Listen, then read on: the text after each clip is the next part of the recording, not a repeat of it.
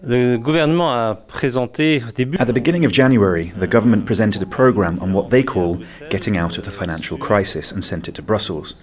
At that time, the OGBL warned them that their so-called exit strategy was too soon and too brutal, and that their fundamental ideas will lead to a policy of austerity that will negatively affect purchasing power and will have a severe impact on the national economy. What the government presented to us last Saturday, the 10th of April, confirms this analysis, a policy that aims to cut social benefits, in particular family benefits. This time there are cuts that are very severe and put to us with no possibility of a counterpart. This is equally valid for the indexation of salaries that has come up in the discussions with the government, which we absolutely do not understand, because the two parties have expressed numerous times that they are there for the wage and pension indexation system. Now, I have heard the Prime Minister declare that he is for salary indexation, but he no longer wants inflation to be based on the cost of petrol. There will no longer be adjustments of pensions in relation to the evolution of salaries, as was always the case. This will result in €50 million less purchasing power for pensioners, whether they are residents here or live elsewhere, and receive a pension. The family allowances equally affect the cross-border workers because the difference will decrease and they will have fewer benefits. Why would they want to eliminate check repars? For many employees, check repars are part of their contracts. To take this away is to take part of the agreed salary away. Reducing displacement costs by half will also take a lot of money off people, and particularly those who need to come from far away and who do not have the possibility to take public transport.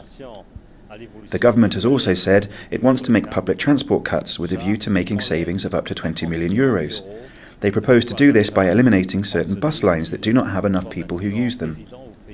The ultimate victims of the proposals are families with children and employees and pensioners with a low income. The big winners in this situation are those who are at the source of the crisis, the banks. They will not pay a cent. Other winners are those with a very high income, because we often talk about their contributions, but we don't know what their contributions are and what the proportion of their contribution will be in relation to what everybody else has to give. Last year, on the 16th of May, employees affected by the crisis demonstrated in Luxembourg City because many salaries are increasing at a much slower rate, if at all. In addition, unemployment has risen and work pressures have increased. For employees to feel the brunt of it, in more than one respect, is unacceptable for us, and we are confident that there are other solutions. We are not against an increase in tax for those with a high income. This does not just mean those who have a high salary. People need to be assessed in many respects, such as in relation to how many properties they own and whether or not they have children.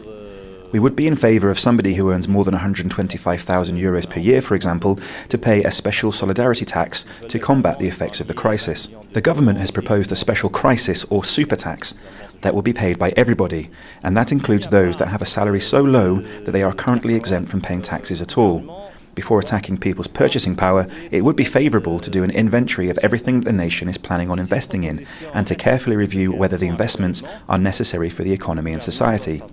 Those investments that are less necessary should be delayed, and other luxury investments should only even be considered when the financial climate is stable. If there is no agreement, the government will put forward its own proposals. If their proposals stay the way they are now, the government needs to know that if they do not want to listen to us, the unions, who are still an important force in Luxembourg and represent many people, will mobilise our affiliates.